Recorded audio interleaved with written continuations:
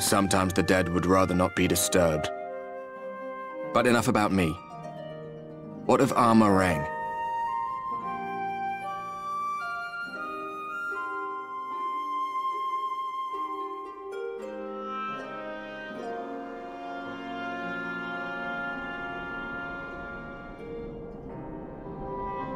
I see. Minfilia's gone, then. Which means the reason I must suffer this purgatory shall forever remain a mystery.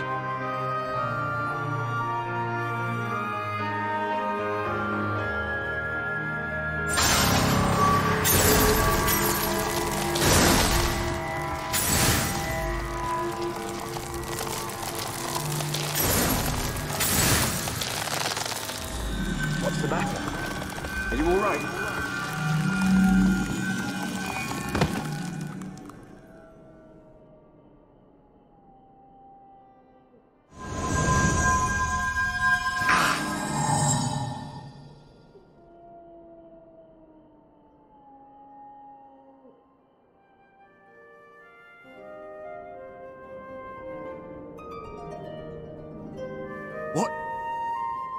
What just happened?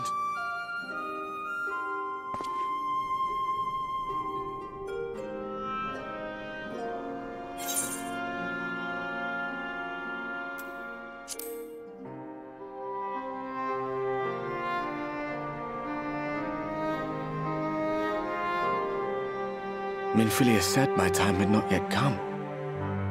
That I still had a role to play. Not even the most valiant heroes can stand alone. No, it couldn't be. There's only one hero in this room, and it is not me. I'm just a shadow, cursed to wander.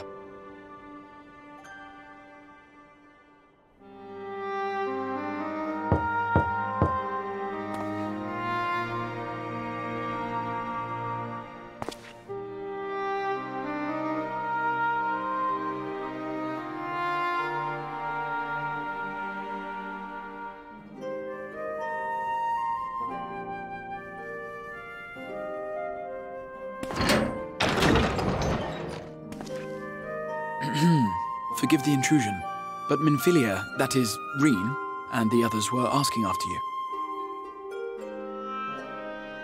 Is everything all right?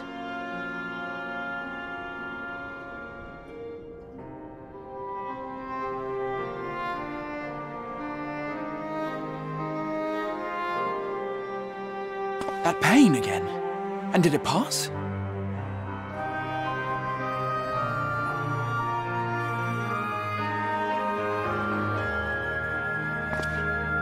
Thank goodness for that. I would not wish to see you suffer.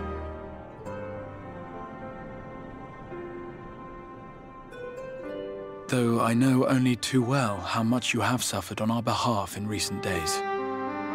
Indeed, I have no right to impose upon you further. Nevertheless, I must ask one thing of you. That you survive this, no matter what. When the dust settles, you must return to your world, for the battles to come and the wars yet unwon. The final Light Warden is all that stands between us and victory. There is still much we must do to prepare, but for now, I will see if there is aught that may remedy the strange affliction which plagues you.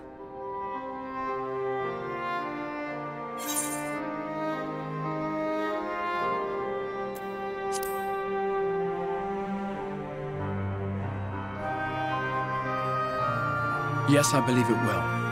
Once the tyranny of light is ended, the people of the Crystarium will be safe, and the future that must be shall come to pass. I'll not keep you from your rest any longer. Take as much time as you like.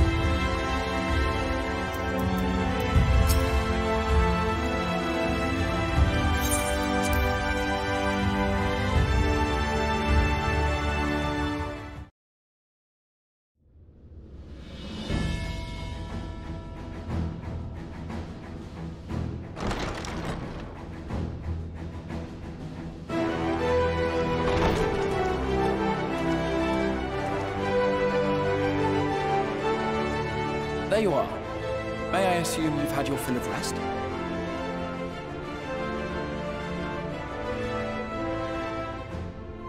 That is well. Now that we are all present, let us speak of our plan. Thus far, we have vanquished 4 Light Wardens, restoring night to much of Northrend. Only one remains, that of Collusia, and with Reen to guide us, I am certain we will find it.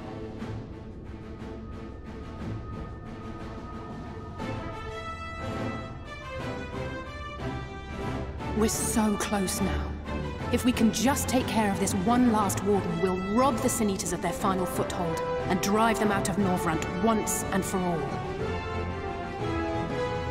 It will be a new beginning for the First, a chance for the people to rebuild their world. In short, a prize worth fighting for. And in thus delivering the First from destruction, so too shall we unsow the seeds of the 8th umbral calamity. Do you hear? Your dreamed of rejoining is in jeopardy. Are you sure you're not tempted to intervene?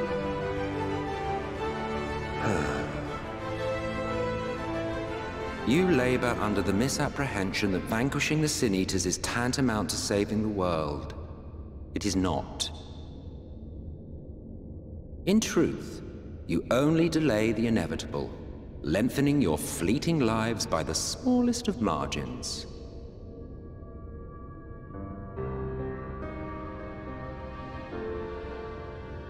Twould be churlish of me to deny you this small concession, close as we've become. Foolish and misguided though you are not without charm. Each and every one of you is possessed of a noble heart. When the weak want for succor, you do not hesitate to provide it.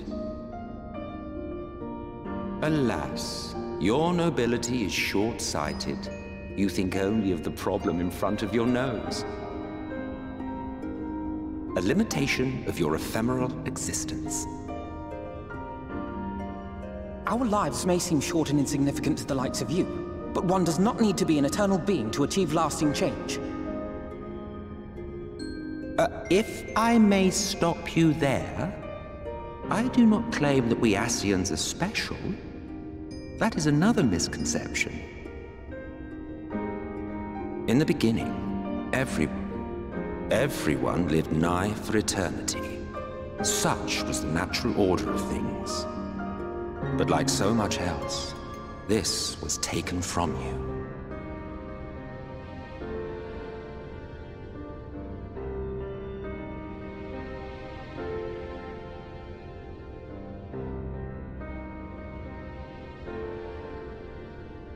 You won't object if I borrow your plaything?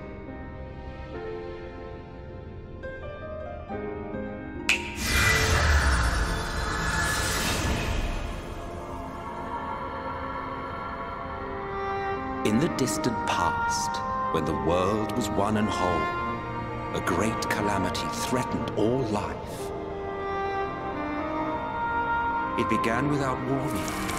The very laws of the star were warped and broken, and chaos swiftly spread throughout the land.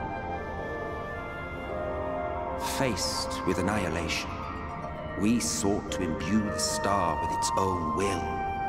Thus was Zodiac born, and by his power was order restored.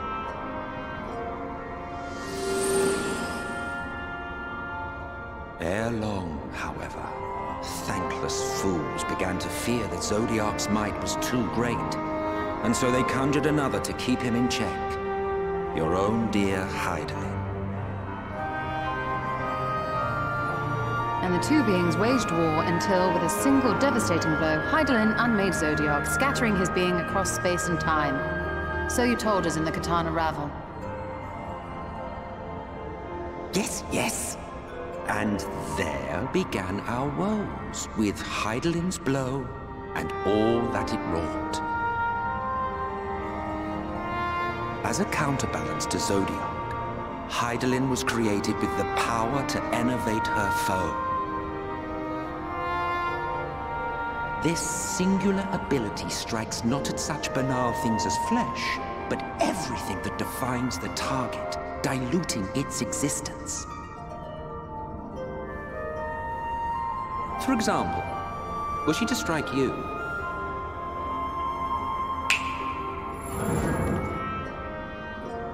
two individuals, identical in appearance yet reduced in all respects. Strength, intelligence, the soul itself, all is halved.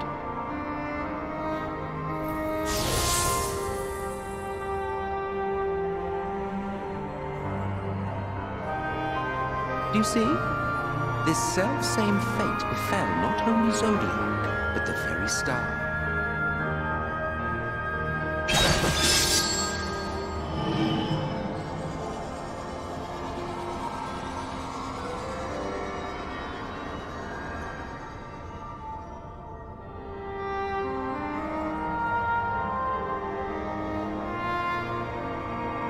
Only 3 were fortunate enough to escape the Sundering, me being one of them.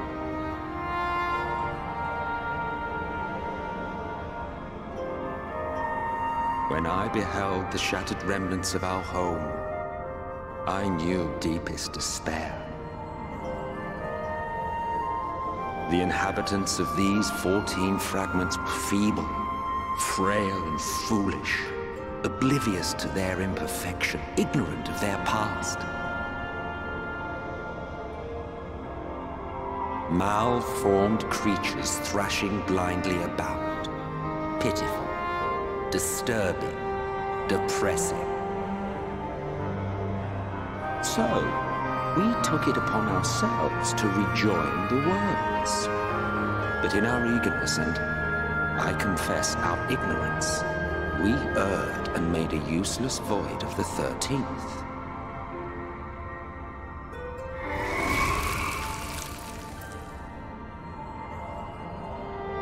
It was only afterwards that we discovered a connection twixt source and shard, a flow of energy that maintains elemental balance. And thus did we arrive at our time-honored modus operandi.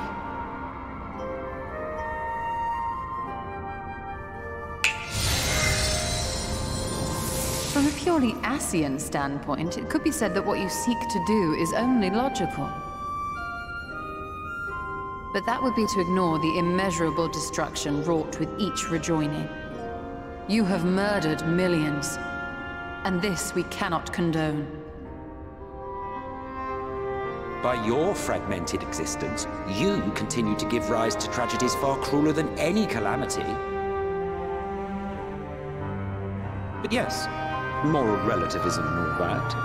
Case in point, I do not consider you to be truly alive, ergo, I will not be guilty of murder if I kill you.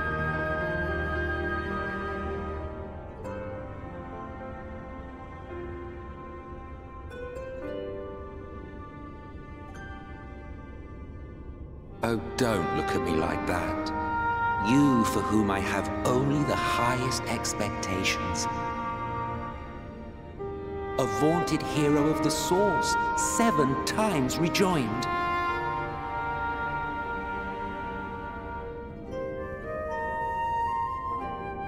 Long have I awaited one who might brave a path of lesser tragedy.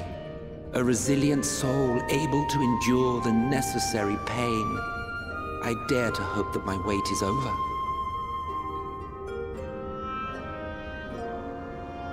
So, finish your task and slay the Light Warden. Make proof of your usefulness, and then we may speak again.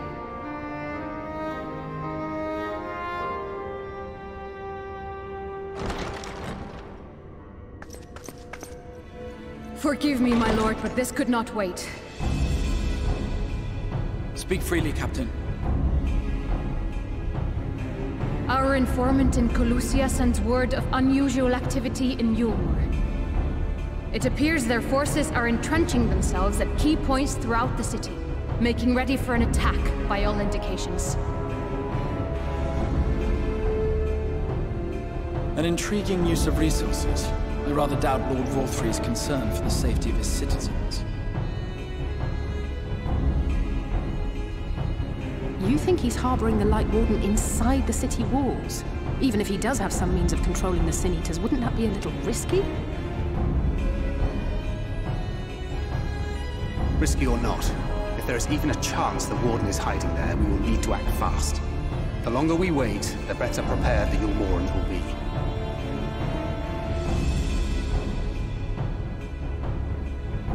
Agreed. See to your preparations then and make for Calusia. God's willing, this hunt will be the last. Let us see it through to the end.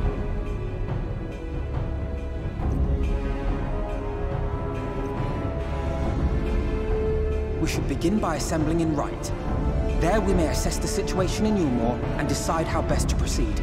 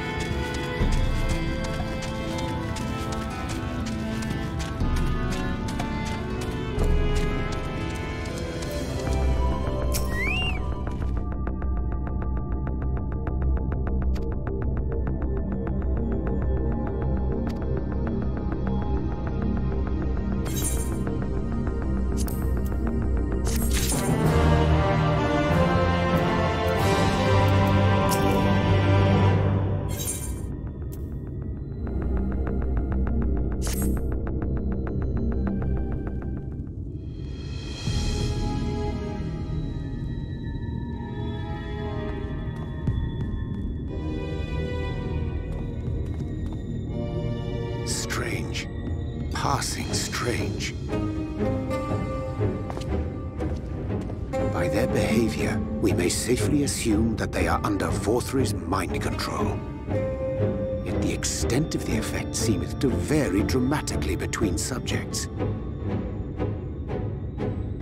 It is far too pronounced to be attributed simply to the vagaries of innate magical resistance.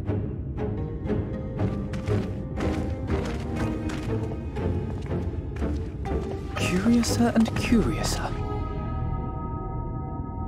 We met with no trouble en route. My thanks for securing the way.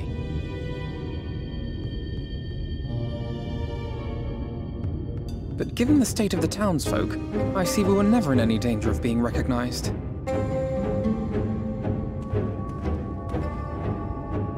What can you tell us from here?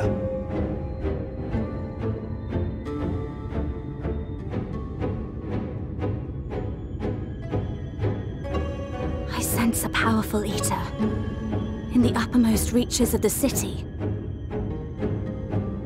But there's something different about it. Its light is impure. We need to get closer. Oh, so that one's Alphino. Well, unless you're triplets.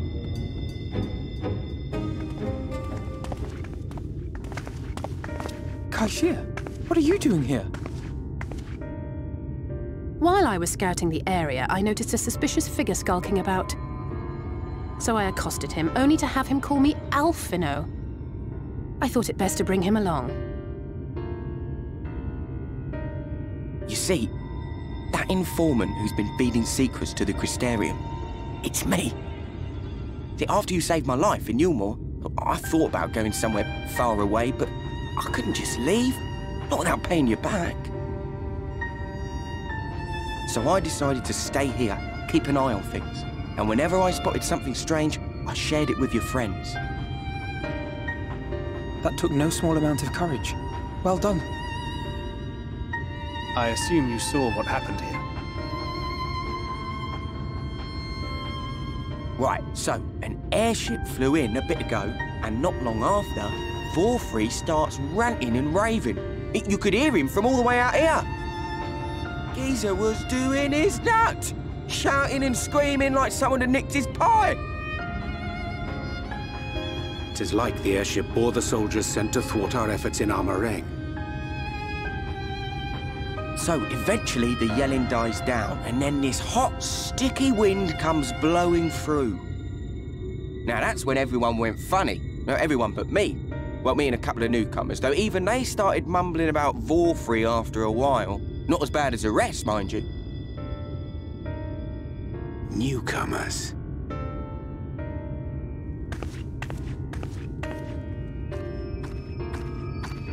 There's something I need Reen to see.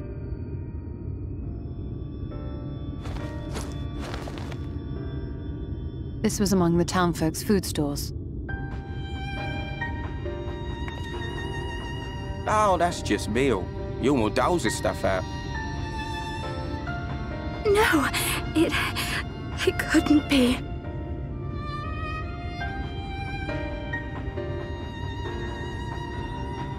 I know what it is. It's Sin Eater. Meal is made out of Sin Eater.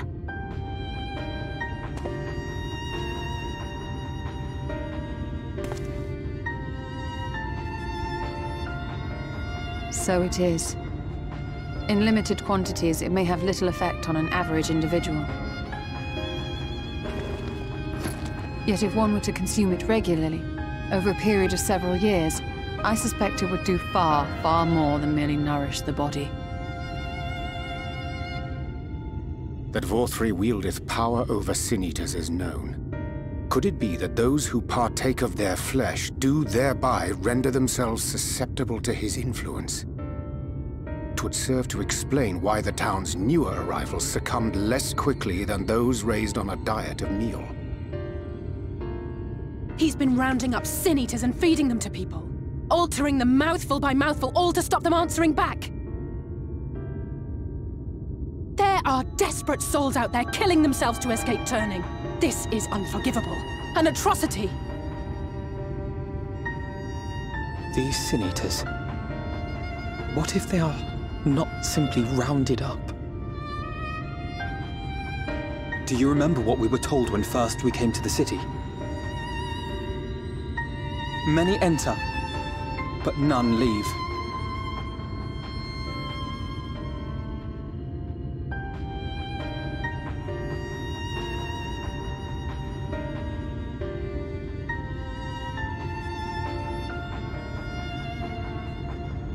Let us put an end to it.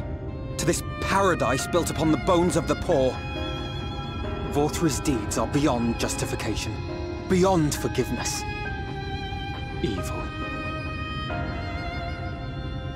It's highly probable that the Light Warden is waiting for us somewhere in there, and I'm all for going after it. But our enemies know our faces. They know that we are coming, and they will not let us through without a fight. Like it or not, the time for stealth is past.